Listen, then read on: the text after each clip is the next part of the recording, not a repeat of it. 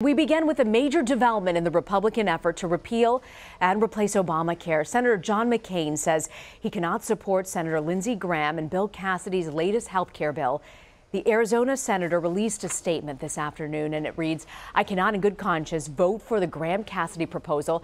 I believe that we could do better working together, Republicans and Democrats, and have not yet really tried."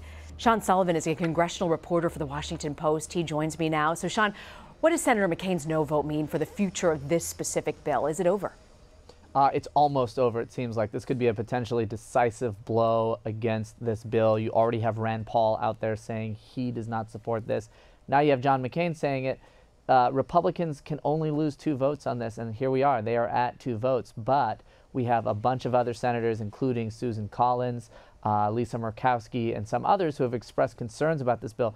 Now that McCain is out and he's saying no, I think some of those senators might feel cover to also say no. So this bill is really on the brink right now of complete defeat. And when you look at Senator McCain's reason for being against the bill, he says it has more to do with process. And he even says, "I would consider supporting legislation similar to that offered by Graham-Cassidy were it the product of extensive hearings, were there debates and amendments." Can you explain why that is so important for him?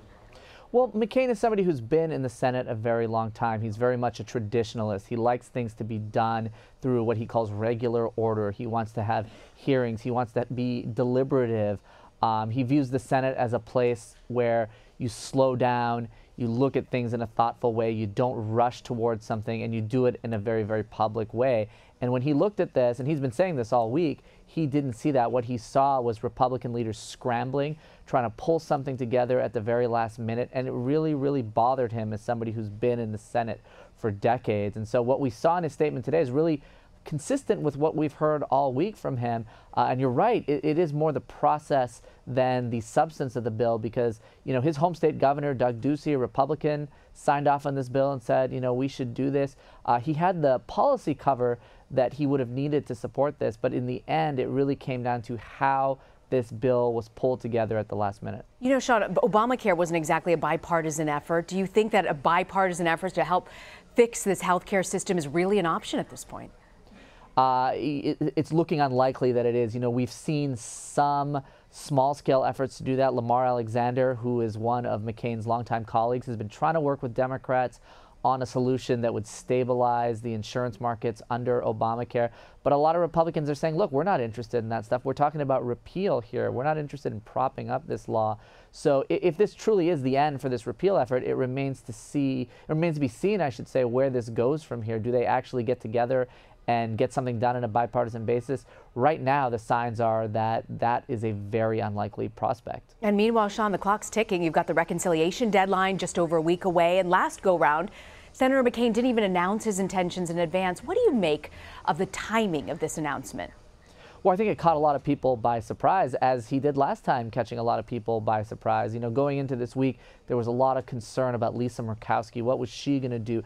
I think Republican leaders and the Republicans I talked to were more confident that McCain would support this because his very close friend, Lindsey Graham, was the one pushing this bill. And that's different from the July effort when McConnell essentially wrote the repeal effort. So I think a lot of Republicans were more comfortable saying, look, hold on, if anybody can convince John McCain, it's Lindsey Graham. But clearly that was not the case. Clearly concerns about Murkowski and other Republicans should have really been focused more on McCain, as we see from his statement today. Do you think we can expect Senator McConnell to still bring this up for a vote, even if it doesn't have the support from McCain?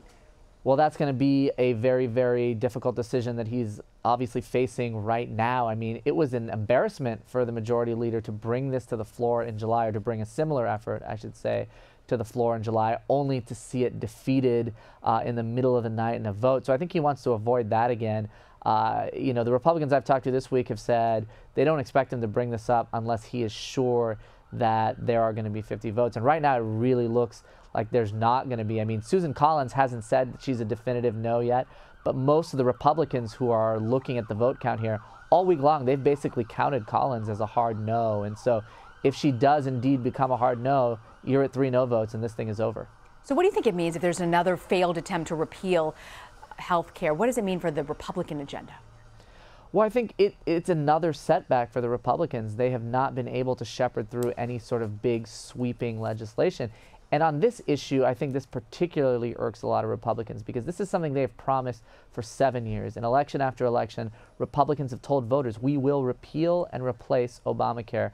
Give us the reins of government, give us the power. And here they are. They have the reins of government. They have the power. They control the White House. They control Congress.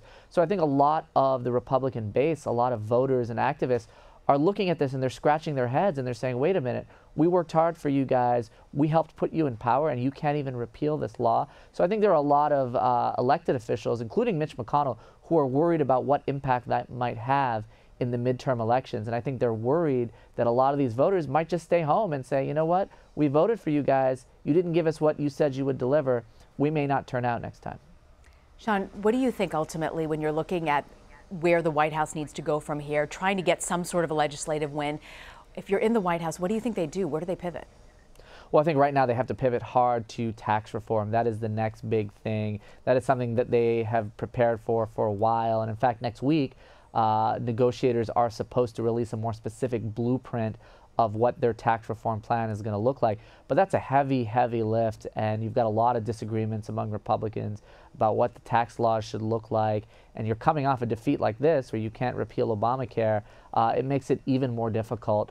I think there are a lot of Republicans in the White House and on Capitol Hill who believe that wins beget more wins and losses beget more losses. And if this bill is indeed finished after today, that does not bode well for tax reform. They wanted momentum going into next week when they were supposed to release their tax reform bill. They didn't want something like this. Sean Sullivan, thank you for joining us, Sean. Sure, my pleasure.